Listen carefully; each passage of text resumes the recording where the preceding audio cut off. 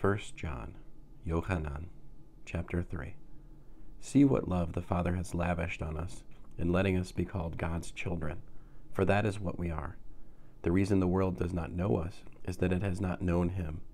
Dear friends, we are God's children now, and it has not yet been made clear what we will become. We do know that when he appears, we will be like him, because we will see him as he really is. And everyone who has this hope in him continues purifying himself, because since God is pure, everyone who keeps sinning is violating Torah.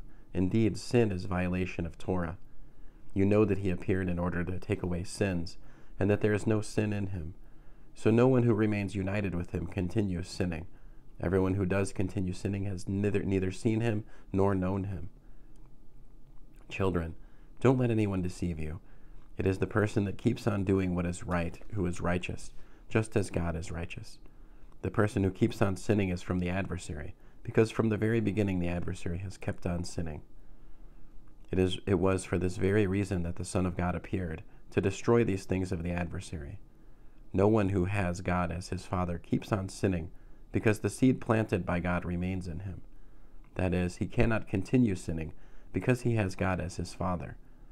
Here is how one can distinguish clearly between God's children and those of the adversary. Everyone who does not continue doing what is right is not from God. Likewise, anyone who fails to keep loving his brother is not from God.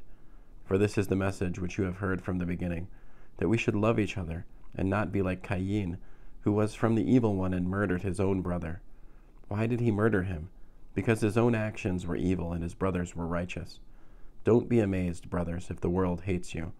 We, for our part, know that we have passed from death to life, because we keep loving the brothers. The person who fails to keep on loving is still under the power of death. Everyone who hates his brother is a murderer, and you know that no murderer has eternal life in him.